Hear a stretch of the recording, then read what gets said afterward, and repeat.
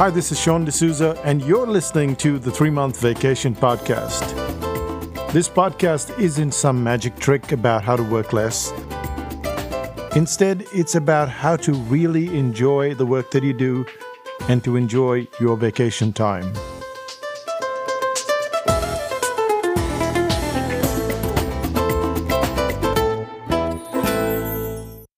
Hi, this is Sean D'Souza, and you're listening to the 3-Month Vacation.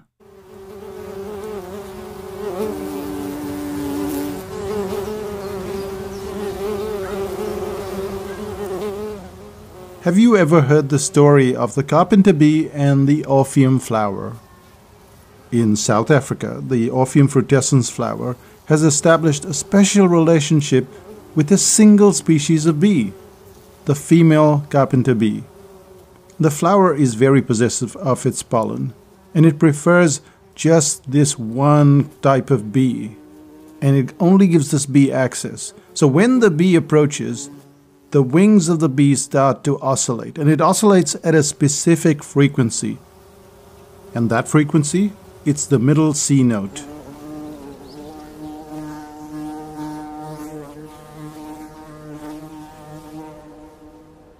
When the bee approaches the flower, it's beating its wings at a completely different frequency, but when it approaches, it changes to the middle C, and instantly the flower opens up its stamens. And it releases this shower of pollen. And you know what happens next, right? The bee goes to the next Orpheum flower and it gets its fix of pollen, but it helps to pollinate the Orpheum flowers. In short, there's very little waste.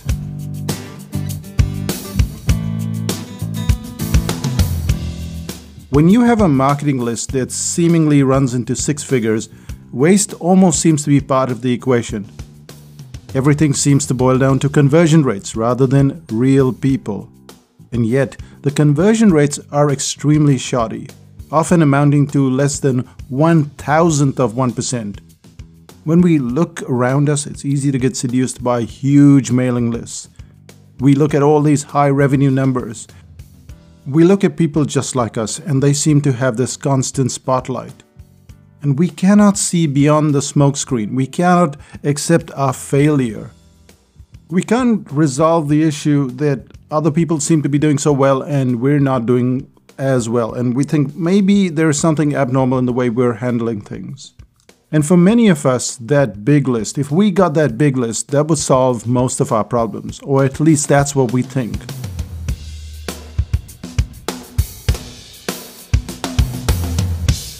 The reality is quite different. Lists, large lists, are resorting to any method to get more sales. Advertising, publicity, speaking engagements, and now marketing right through Facebook Messenger.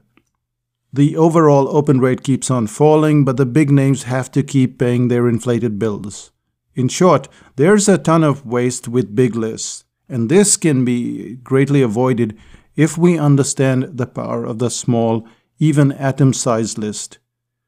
Much like the exclusive relationship that the carpenter bee has with the Orpheum flower, we too can make small lists work, and we can make them work to dramatic effect with conversion rates far exceeding those of the fancy marketers. The question is, how do you go about working with tiny lists? And more importantly, have we been looking at this whole list exercise in the wrong manner? Let's take a completely different view at what we really should be doing instead of ogling those big lists. We'll focus on just 3 things that we can do with our tiny list. And we'll probably split this up into 3 episodes because there's so much to cover. But overall, this is what we'll cover. Number 1, the first purchase. Why you don't need thousands or even hundreds of clients on your list. 2, how to willingly get clients to buy a second, third, fourth, even 10 times in quick succession. And 3, monitoring the connectedness of your community. And this is extremely critical for you succeeding, especially with small lists. But let's start out with the first thing, which is the first purchase. Why you don't need thousands or even hundreds of clients on your list.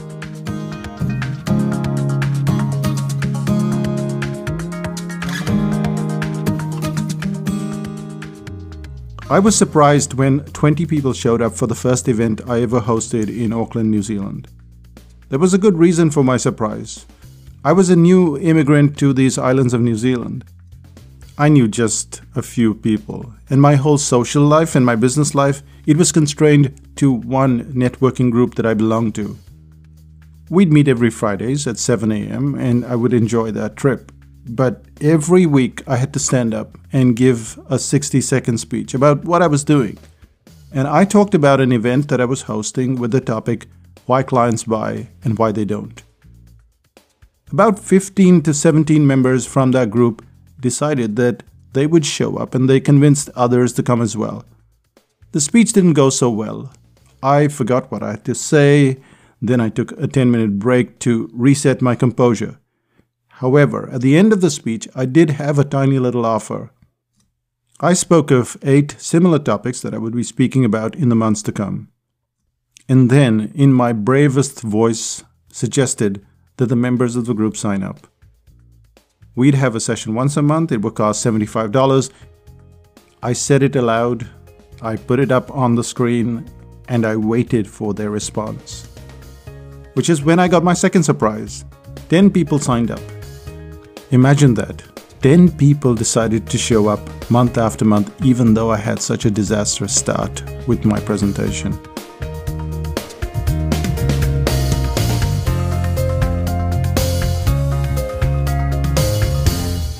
But 10 people sounds like nothing if you're steeped into this mindless talk of 6-figure incomes.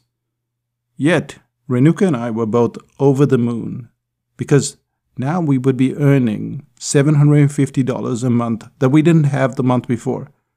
Think about it for a second. That's the equivalent of someone paying you $750 an hour to consult with them.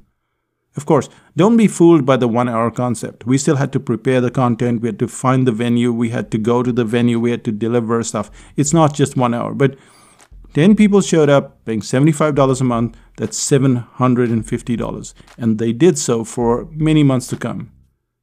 But you notice what happens when you get a group to attend something.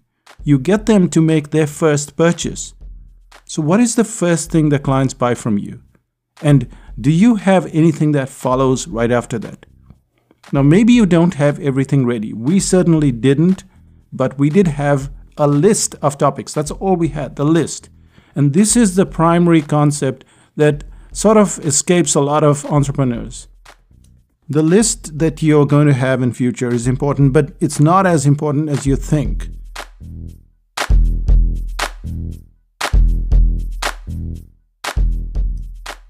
You may have 20 million followers on Instagram. You may have 7 gazillion views on YouTube. But why would that make a difference? How does it make a difference other than to bolster your vanity? Instead, what really matters is the first sale and then the follow-up sequence. Not everyone is selling information, of course. Some of us sell consulting. Others may sell coffee or coffee cups. What matters is the first cup of coffee, the first consulting session, and then how you invite that client to the second session.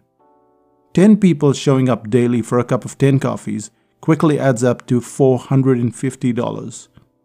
10 people showing up for 300 coffees a year amounts to a staggering $13,500. Not surprisingly, if you're selling information, you can do what we did. You can find a local group, you can get to know them over a few weeks or months, and then invite them to a single event. Once you've got them at that event, you invite them to subsequent events. But if you look at it from an online point of view, you never even have to budge from your computer. Webinar software is about $14 per month. And just 10 clients at $75 brings you about $7,500 per year. And this is $7,500 that you didn't already have.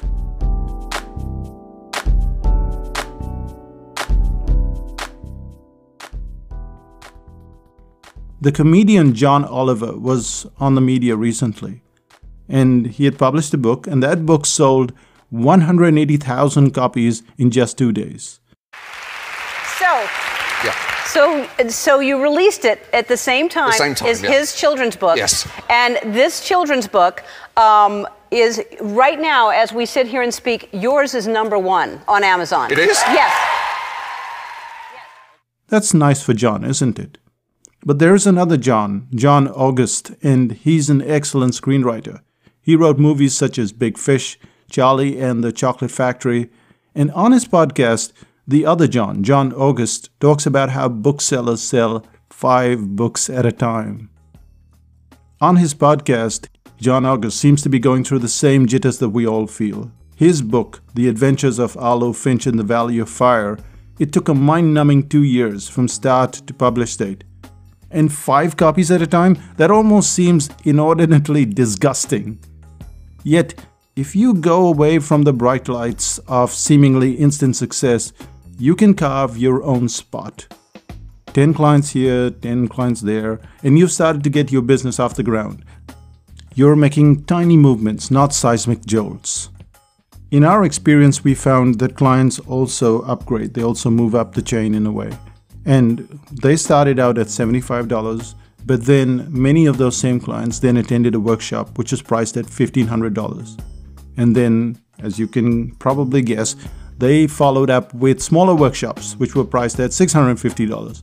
And that's just what was happening offline.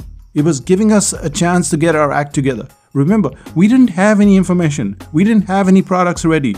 We were just doling out topics, just topics. And then they'd sign up and we'd go on to create the information.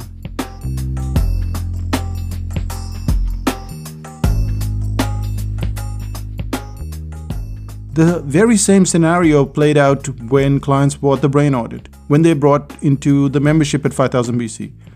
They recognized how we were doing things. They recognized how it helped their business.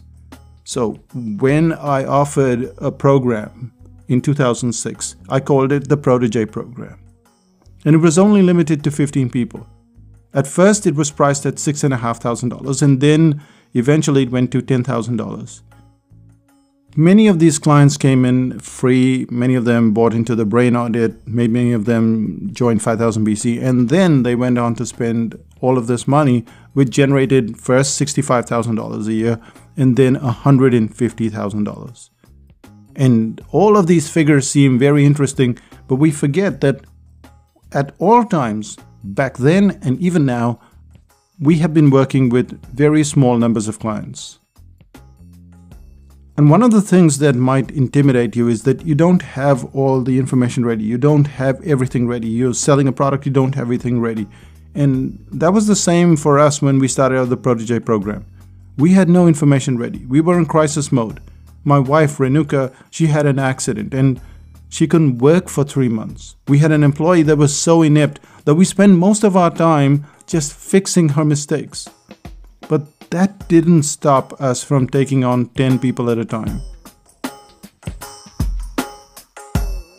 And this is all about information products. This is about training, about workshops. And if you're selling services, you're probably tuning out a bit at this point. However, stick around. Because I've been going to an acupuncturist recently. I got back from India, I lifted some heavy bags down the stairs, and the weakling that I am, I had an inflamed back and I had a stiff neck, which is why I found myself at the acupuncturist. First step done. What did she do? She reduced the swelling that I had in my finger. And then there are many steps to go. So essentially what she has to do is go, okay, you've done this one thing, but we have to do many sessions. Here's how many sessions you have to do. And that sets up the whole framework for going back. And not only did I go back, but I went back with Renuka. And then a few weeks later, my brother-in-law, he also got into that list. And my hairdresser is now far away and would like to go to that acupuncturist too.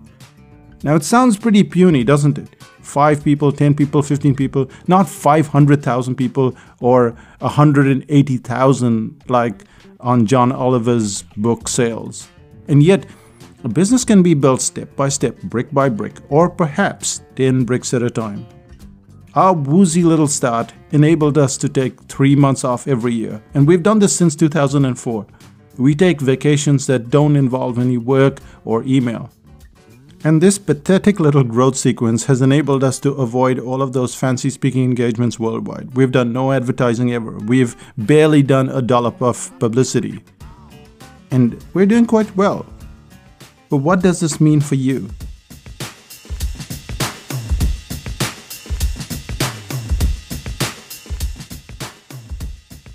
It means that you have to first get yourself off those lists that drive you crazy. All those emails that you get that talk about how you should double, treble, do all that stuff, you need to unsubscribe. There are exceptions to every rule, but by and large, when you're looking at large lists, you're looking at a lot of the behind-the-scenes stuff that no one bothers to tell you about. Also bear in mind that a large list doesn't necessarily lead to large conversion. If you don't get swayed by the large numbers, you can build up your business and subsequently your vacation time. And you can do it 10 people at a time. However, you have to have a sequence in place. We've already talked about one type of sequence where the client comes back for more. They come back for more coffee, more webinars, or possibly more needle pricking at the acupuncturist. Now that's the starting point. At Psychotactics, we then take that sequence to another level. This level takes a little more time, of course. It's not as quick as having 10 to 15 subsequent sales. However, you can create a sequence that's horizontal and slightly vertical too. So if you look at the last few pages of your copy of the Brain Audit, you'll see that sequence. But wait, you're not reading the Brain Audit right now, are you? So let me explain what that sequence contains and why it's so very important when you're moving clients to the next stage.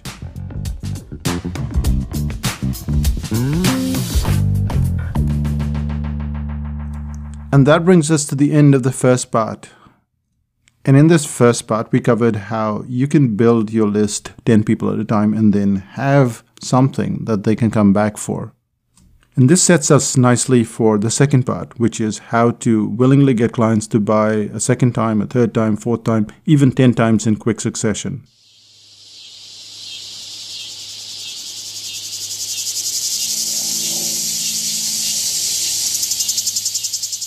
What do cicadas have in common with prime numbers? You've probably heard a cicada if you've not seen one, and there are these insects that make a lot of noise. But when they show up to mate, they're also dinner for a lot of pets, rodents, marsupials, reptiles, birds, fish, other insects. Almost every creature will eat them. Therefore, the cicadas, when they show up to mate, will show up in large numbers. These large numbers mean that millions of cicadas show up at a specific given time. In a specific given year, their numbers are so large that their predators can't eat them all. But that's just because of a bit of maths, and yes, prime numbers. The cicadas need to minimize the chance of interbreeding with other cicadas. If they interbred, they would have offspring that didn't have a long life cycle, and the shorter life cycle would mean that the offspring couldn't stay underground for 12 or 16 years. So they'd have to come out more frequently to breed, and then they'd be out in smaller numbers, and of course the predators would get to them. In a fascinating series called The Code by Marcus du Sautoy, he talks about how in Georgia, USA, one breed of periodical cicadas show up every 13 years and the other breed every 17 years. Now, if they get these calculations wrong, it would be a disaster. But because they use prime numbers, the chances of interbreeding only occurs once in 221 years.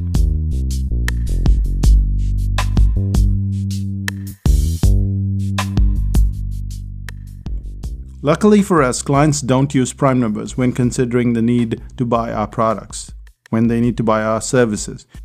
Instead, they show up at frequent intervals, often quickening the pace as they consume more of the content, more of the product, more of the service. No one starts out having 300 coffees a year, but eventually, one cup leads to another, and then we wake up every morning thinking about that coffee. Amazon.com, YouTube, Netflix, they know this phenomenon. They know that it works, so they push similar content towards you. And this is what we covered in the first part today, didn't we? We looked at, okay, there's one topic, and then you're going to come back for several other topics. It's very similar. You go to the acupuncturist, you come back for several sessions. But on Psychotactics, we also have another system, and that's a sort of sequence. And the real source of inspiration is dinner at a restaurant.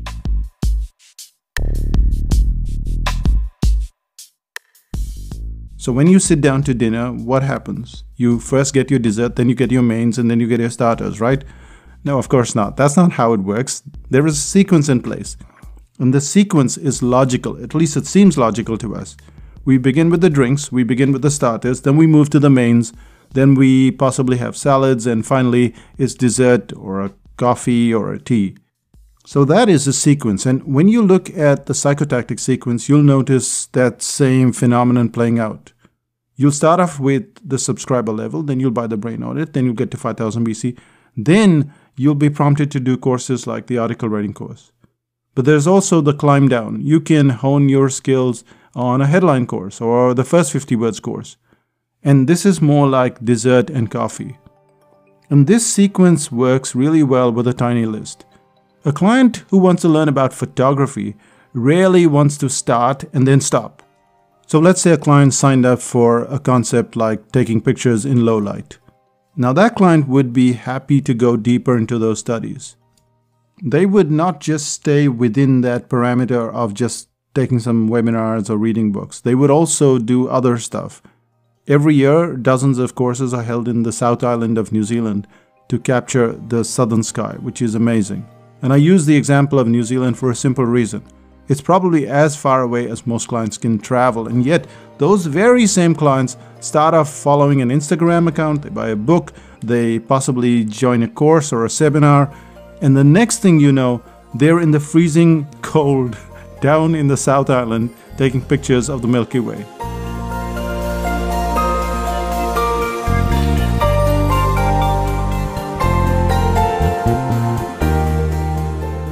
We always assume that we need large numbers for such an enterprise to succeed. In reality, you don't, and you possibly never will. While most of conversion sits nervously at maybe 2%, the conversion rate of someone going through a sequence can be almost 100%. I know this sounds pretty mind-boggling to you, but there are clients that have bought almost everything that we have to sell. And this is because they go through the sequence. In the article writing course sequence, for instance, a client will read articles on the psychotactic site. Then they'll sign up for the article writing goodies. They'll buy into the outlining book. Then they'll get the home study of the article writing course. Or they'll sign up for the live course. Those very same clients then buy into the advanced storytelling course, the headlines course, the 50 words course. All of this is connected to just one topic, which is article writing. We're not even talking about copywriting. We're not even talking about getting your business set up or something else. And if you find that mind-boggling, well, yes, it is, but it's also pretty natural. We do this every time we go out to dinner. We know we've had too much already, but we're still looking for that second drink at the end of the meal. And the satisfaction that we feel is much greater. And we want a result. And that's why clients buy from you. They want a result. While it's all very fine to talk about conversion and keywords and fancy technology, the most powerful tool of all is consumption. And the clients buy the product, they use it, they consume it, and that is consumption.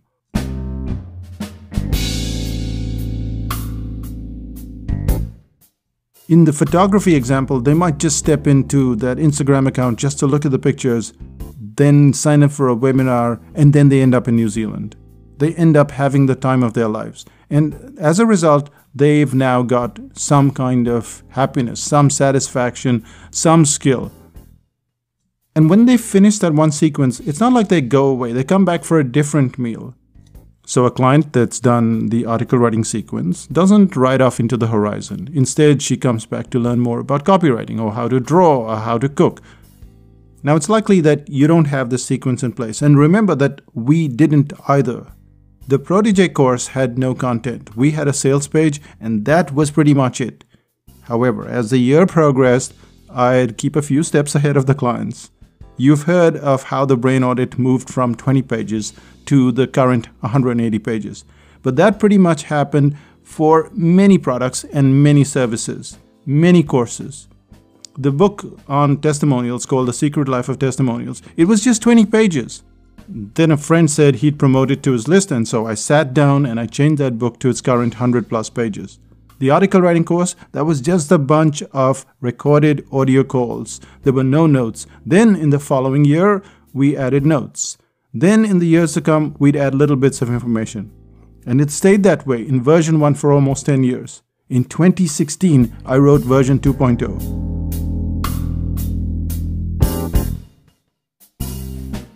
We may add audio, we may add additional video, but you're getting the point, aren't you? The sequence is never going to be in place. Even though we've been going at this since the year 2000, there are loads of sequences to put in place. But to get back to the very core of sequence, think of it as dinner. Dinner goes from one end to the other. And that's the core sequence that you need. Not some fancy funnel, not some zigzag stuff. Clients will follow a sequence just like they follow that karate sequence of white belt, yellow belt, red belt, black belt. And within that sequence, you can have other sequences. You can see all of this at the Psychotactics site, by the way. There is a whole grid there, a whole map, so you can see it out there if you want. But the question is all of this possible with just a few people on your list? A tiny list has limitations, that's for sure. Not everyone is going to be able to fly to New Zealand for your stargazing party, even if they want to do so. You definitely want to grow your list. That's a good idea, but there's no need for that big list just today.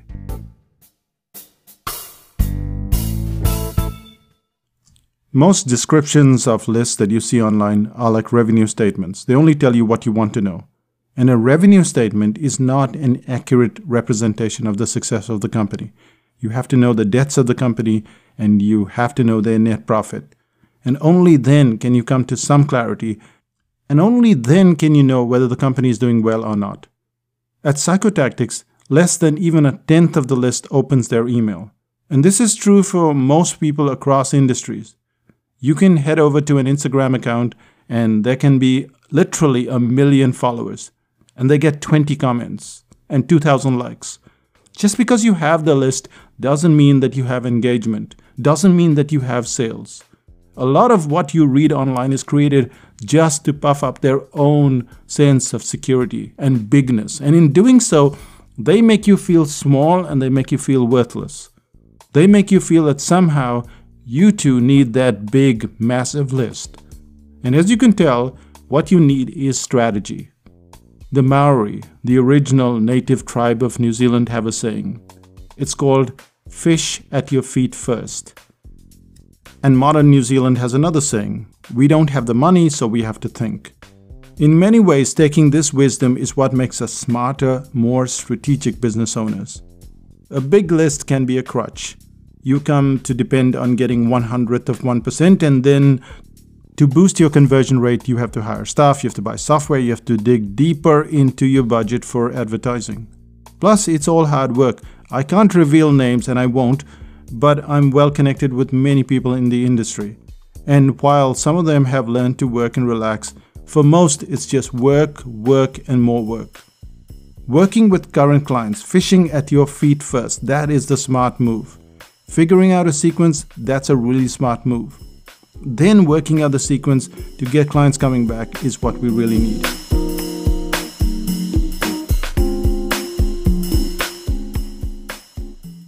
And it proves one more thing as well. If you're able to get clients to come back once, twice, 300 times, it means that you're doing something right. Clients are people like you, they're people like me. We may get fooled up to a point, and then we decide to go with people who get us genuine results, who bring skill, not just more information. We decide that we've had enough of the charlatans with their puffery and their big lists. We want a better life. We don't want to worry about money.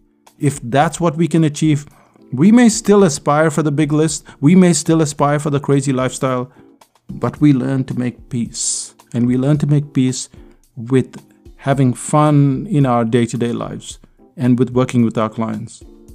And now that we've seen how to get a small list going, let's look closely at the third factor, which is monitoring the connectedness of your community. Does that matter at all? And that brings us to the end of this podcast. We're now 26 minutes into the podcast. Let's wrap it up. What did we cover so far?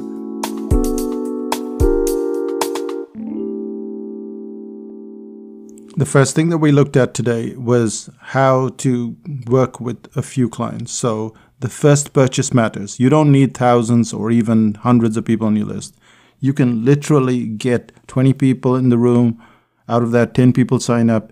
Out of those 10 people, you sell them one thing and then they come back for recurring stuff. This might be coffee, it might be a workshop, it might be a series of webinars, it might be anything. What you're really focused on is, how do I get X number of people in the room? And one of our clients has just got 4 people, just 4 kids to her workshop. But those 4 kids can then be signed up for several workshops, and over time, more kids will join. And that's how you start up. You start up really small. So that first purchase is more critical than having this big list that everybody talks about. Get to the first purchase. Get the client to buy something. And that buying might be the first free session, but after that, the subsequent sessions are paid sessions. The second thing that we covered was how to get clients to buy a second, third, fourth, even 10 times in succession. So we looked at getting them to buy one thing and then several things, but they will also jump up in scale. So a client who buys into a series of, say, webinars will then come to a workshop, which is up in scale. They might then come to some kind of inner circle, or you have some kind of event.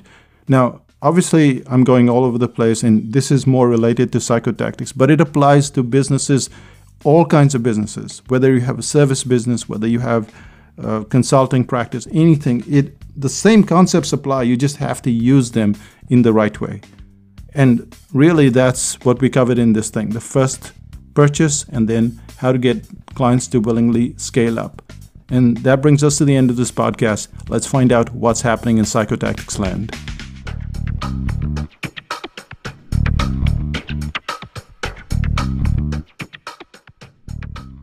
We talked about sequences in the podcast, and you've probably read the brain audit. If you haven't read the brain audit, then please do so, because it shows you how customers think and why they hesitate. You've made this great presentation, you've put up this great sales page, but things aren't clicking through. Why is that the case? It's because of the hesitation factor. And if you've already read the brain audit, then read it again. And the reason for that is you're possibly missing out some little bits. Now, you can also speed up that process. You can be part of 5000 BC, where you can find the website critique forum. And in that forum, you can get your website, or especially not website, but at least your sales page critiqued. And you can find out what are the pieces that are missing that you're not seeing.